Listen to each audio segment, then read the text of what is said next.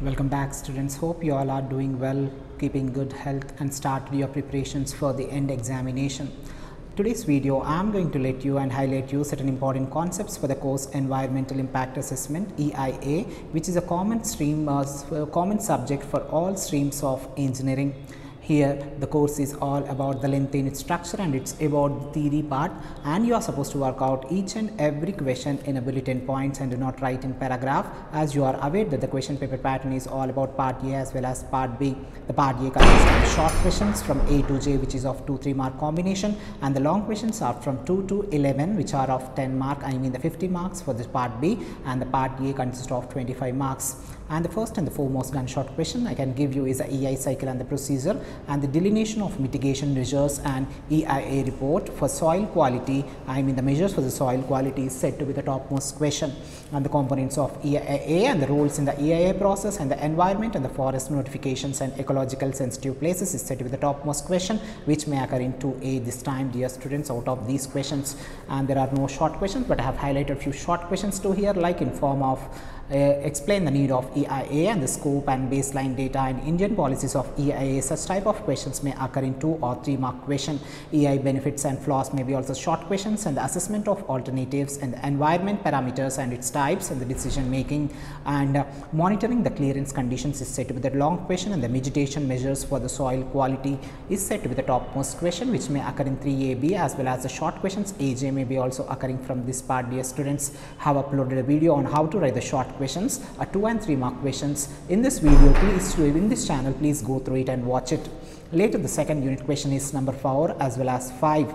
Coming to the long, the criteria for the selection of EIA methodology and the impact identification methods of EIA, and explain checklist and matrices method, the network method, the checklist method, ad hoc as well as overlays method. Out of these methods, this is said to be the direct 10 mark question. If this question comes in the question paper in form of 4 or 5, this is said to be the short question also. They may be asking you the differences sometime.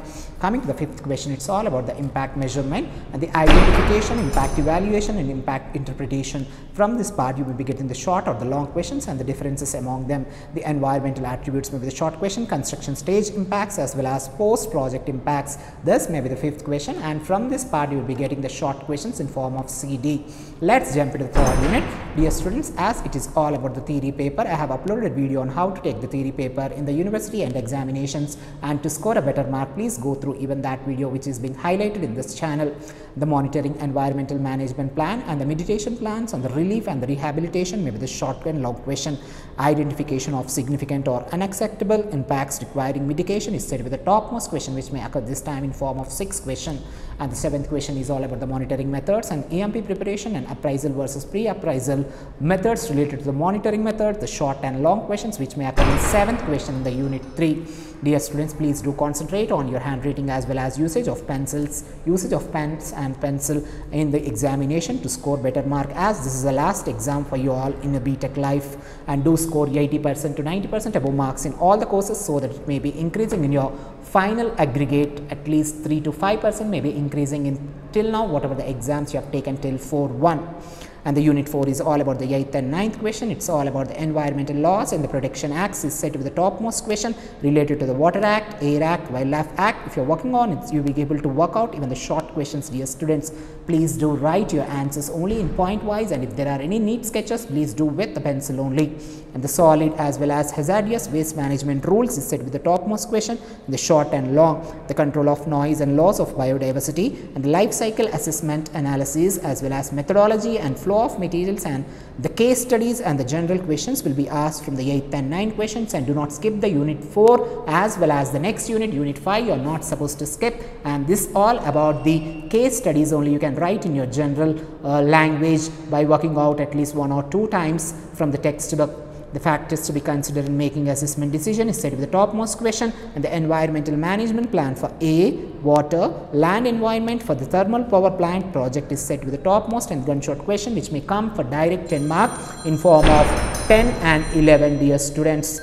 Next, later the model EIA statement for an airport, multi-purpose dam or the nuclear fuel complex or municipal solid waste processing plant or so and so etc. Such type of model preparation will be asked in the exam for sure. You are supposed to work out along with the diagram, very neat sketch only in pencil, and you are going to score very good marks out of outmark if you are working out the unit 4 as well as unit 5, dear students. And do not skip any part of the video which I am highlighting here, and do not write in paragraph, do write only in bulletin points and write in black and blue pen, and do not forget to carry all your stationery till end examination, and do not forget to share, like as well as subscribe to my channel. If you are looking for any other course content, please do not forget to even the comment in the comment section. Hoping to see you all a better performance in your end examination. Hope you will be texting me once you are done with your examination. Good luck and God bless you all, dear students. Thank you.